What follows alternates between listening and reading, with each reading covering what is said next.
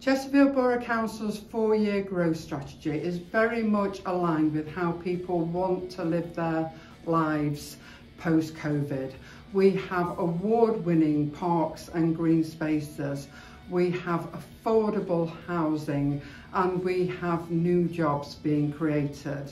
And it's extremely important that it's not just the council or the Chamber of Commerce that are shouting about this, that everyone shouts about it, all the Chesterfield champions and beyond, telling people that Chesterfield is a great place to live, work and invest.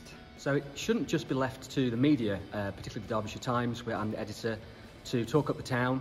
We've started a new feature which is what's inside my shop and looking at the people behind the counter, but everyone can play their part. There's some great shops in Chesterfield, there's some great businesses, so if you use them, shout about them. Use social media, use those hashtags, let everyone know, because we've got a really good proposition here that we should be talking about.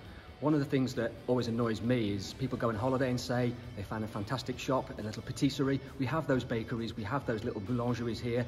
We should be using them, we should be telling people about how great Chesterfield is.